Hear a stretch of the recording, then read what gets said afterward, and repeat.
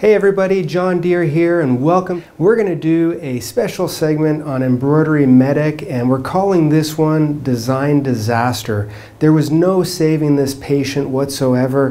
One of our subscribers actually posted a design and she showed the back of the design, which you can see here, and there was jumps and trims and tails after every single jump, and I asked the subscriber to send me the file so I could take a look at it, and it would just take far longer to try to repair that design as opposed to digitizing it properly and correctly from scratch. So I had to pretty much start over on this, and you're going to be amazed at how I was able to get all of the jumps and trims to completely disappear. Started. Now, as I mentioned, there was no saving the patient on this one. This design, we're just going to start over from scratch, and I did ask the subscriber to send me the original artwork as well as the stitch file. We can learn a lot about a design by looking at the stitch file of how it was done, and I do have to give a little bit of credit to this one, because when I turn the true view off and when I look at this design, and it was a DST file, which is a Tajima format that they actually supplied. There's a few things I actually don't mind about this design. The lettering isn't half bad, not exactly in favor of the underlay choices they used, and as far as the fill pattern, I can tell they didn't understand push and pull compensation, and the cross-stitch underlay doesn't exactly make sense to me. I also can see that there's no underlay in some of these objects and the incorrect underlay in others. But what really kind of stands out to me is this situation here where they have all of these tie-ins, tie-outs, and trims between every single one of these little circles.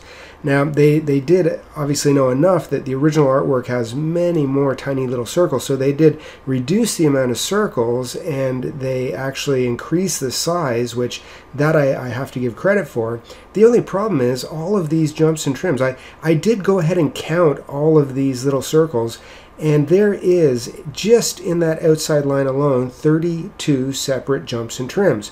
Not to count the ones that are in the paw here, which could be avoided as well. So here's the deal. 32 unnecessary jumps and trims. If I look at the stitch count of this entire design, it is 5,804 stitches.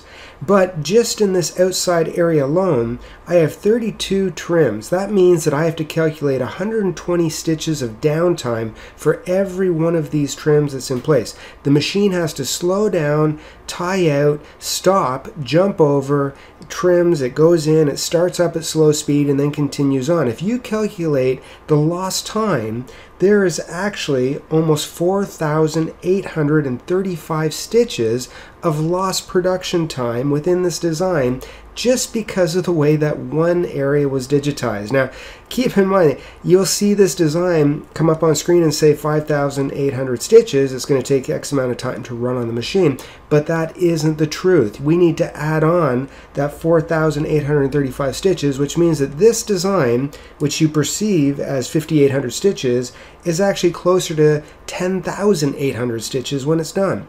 I'll give you a little trick with making money with embroidery. The trick is your machine makes money when it's running. It's common sense, and you need to learn how to create designs and digitize so that your machine will stay running as much as possible and avoid unnecessary jumps.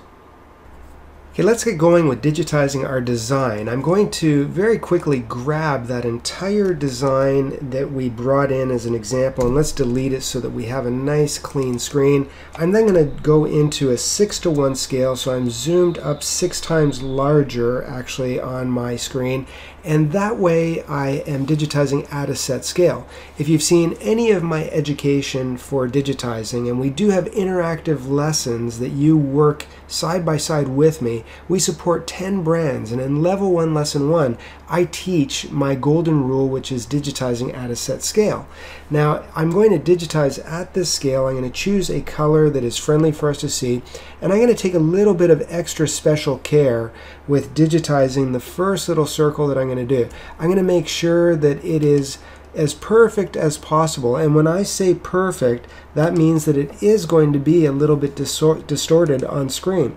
If you've digitized before, you know that you do not want to have a perfect circle on screen. It's going to actually look like a little bit of a sideways egg because there's going to be push and pull compensation, and that's a very, very tiny little object, but that's exactly what I'm looking for. Now let's just turn the true view off, and when I look at this right now, and I'm just going to select that object, there's absolutely no underlay on there, so I am going to turn on an edge run underlay. It'll just give me a little bit of extra stitching to hold that in place. And then what I'm going to do is I'm going to actually grab that object. So let's select that one single object, and I'm going to go to my layout tool. And within my layout tool, I'm going to go to my circle layout. And I know that there were 32 little circles in that. Every second one was done by the last digitizer. And I'm going to make sure that I put this in place so that I have it lined up as closely as possible. And then I'm just going to hit the enter button. And now I've automatically digitized all of those little circles. But I have basically accomplished the same result as the previous digitizer. I have a jump and a trim between every single one of those objects. You can see all the jumps and trims that are in there. So this is where I'm going to actually, change this a little bit. But before I do, I'm actually going to choose, let's say, a different color, and let's choose a blue color right now. And I'm going to digitize, first off, this circle here. So I'm going to come in to my digitizing tools, and I'm going to choose digitize blocks. I'm going to start right here, and I'm going to overstitch on the inside ever so slightly. Make sure that I put my first point down right about here, and then I'm going to continue again, adding some extra compensation to the top part of the design, and I'm going to digitize this circle all the way around. And when I do hit enter, I'm going to make sure that I end up having the right underlay. I'm going to take that underlay and I'm going to actually select that object, and let's make sure that that is also a center run. So now I have a center run underlay, and that's going to ensure that it's going to sew out nice and evenly, and I haven't come and touched that object there. Now what I'm going to do is I'm going to actually take that circle tool, and I'm going to make sure that I go to outline, and I'm going to choose a satin outline, and I'm going to start right in the center of this object, and I can kind of use my crosshairs to make sure that I know I'm center on the object. And then I'm going to hit that, make it larger, and I'm going to bring it out till I pretty much cover that area exactly. And then I'm just going to hit the enter key twice very quickly, and I'm going to do select and make sure that my offset is off. And then I'm going to grab that object, and I'm going to make it, let's say, 0.5. We'll try that first, and that might need a little bit more, so we'll add 0.55. And now I can see that's a little bit wider, and if I turn my true view on, I can see that I have a outline stitch that is almost touching those little circles perfectly. So that's exactly what I'm looking for the base layout. Now, this hasn't solved the problem yet of my having all these jumps and trims, but what it has done is it's given me an area right here underneath of the blue stitching that I can now travel between all of these objects and get rid of those trim. So now here's where we're going to think outside the box a little bit, and we're going to kind of trick the software, because I'm going to choose my digitize open shape. I make sure that I have my single run on and I still have my green color, and I'm going to make sure that I start right here to the closest point of that first circle that I created, and then I'm going to put a couple stitches down and move into that circle. So I can see now I've generated a straight line, and it is at the bottom of my sewing order. So I'm going to highlight that, and I'm going to move it up right below the first circle that I created. And then I can go back to my digitize open shapes, and I'm going to do the next one. I'll go to the next circle, put a couple stitches over into the next object, create it, and I'll move that again up in the sewing order so it's underneath of that second circle that I just did. Let's just backspace undo because I don't want to move the artwork. You can always lock your artwork in place, which I'm going to do right now. It's always a little irritating when your artwork moves on you, so now I know that's not going to happen anymore. Now I'm going to go back to my digitize open shape, and I know I have the first one and the second one done. Now I'm going to digitize into the third one, so I'm going to pick up right here, go into that third object, hit the enter, again grab that shape right there, move it right underneath of the next circle, and then just continue on and do all of the pieces as I continually go all the way around from one object to the next. Now I have one more to do, so I'm just going to continue on. I'm going to grab my Digitize Open Shape. Let's just go from this point up to here. I've continued this process all the way around with all of these dots. Now I'll go back to my resequence, grab that last piece and place it right in between the last two objects. And now when I look at this, I actually have absolutely no jumps or trims anywhere in this design, and they are actually all traveling underneath of that object. So if I turn my player on, we're going to see that this is going to sew very, very smoothly as it goes between all of these objects, and I really have absolutely no issues with how this is actually being laid out. So this is exactly what I'm looking for when I want to create an area to travel so that I avoid all the unnecessary jumps and trims in the design. Now I'm going to digitize the paw on the inside, and I'm going to use actually a digitized close shape. I'm going to make sure that I have my fill stitch on. It's going to be a satin stitch with an auto split because that's the way I saw it before. And I am going to turn on my underlay afterwards. So let's just digitize this fill. I'm going to come right here and let's just go with a curve, straight, straight, curve. I'm going to exaggerate a little bit out of the edges to adjust for my push and pull compensation. You never really follow artwork exactly because we have to sort of second guess the way the tension on the machine is going to react with the shape that we're digitizing. So I'm just going to hit the enter button, and there I've created that fill. Now let's change that to the same color. So now I have the same color, and let's go to our reshape, and I'm going to move the stitch angle so it's similar to what was done on the sample that was done before, and that looks pretty similar to the shape right there. Now I am going to actually travel closest point. Actually, let's just grab this one and make this one a little bit longer, exaggerate that stitch a little bit right there, and move this one on the inside here. Try to make sure that we maintain that shape as much as possible. This is where I'm going to join. So if I grab my green stitch again, let's just escape from this. So I'll select it. I'm going to grab my green and I'm going to digitize the next object, but I'm going to turn on my digitize open shape, make sure that I am on a run stitch, and right here I'm going to put a point right in between, and a point going into that object. So now I have a traveling point in. Now keep in mind the fill is going to be going horizontally, and that travel stitch is horizontal, so it's going to sink right into the fill. There's really no reason to have a actual jump stitch there, because I know it's going to be okay. And what I'm going to do is I'm going to digitize this, and I'm just going to overcompensate a little bit out of the edges and do that point right to there. Hit the enter. Again, closest point between here. Let's go back to our digitize open shape. I'm going to start right here and literally walk into the next object. Then I'll go back to my digitize blocks, and I'm going to keep a little bit of an angle on this one so that it doesn't directly go into the same angle as the fill that I know is going to be going down.